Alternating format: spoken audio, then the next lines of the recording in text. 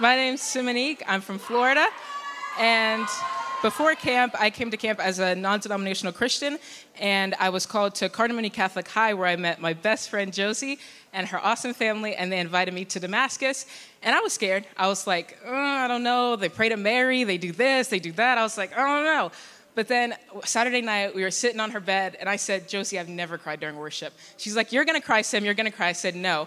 And then adoration, I kneeled down, and I just started bawling. And the Lord was working through me a whole week through my amazing counselor, Ella.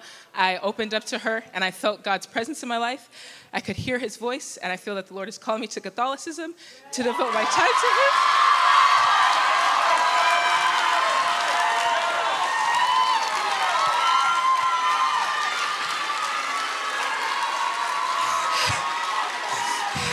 And after camp, I'm going to church with Josie.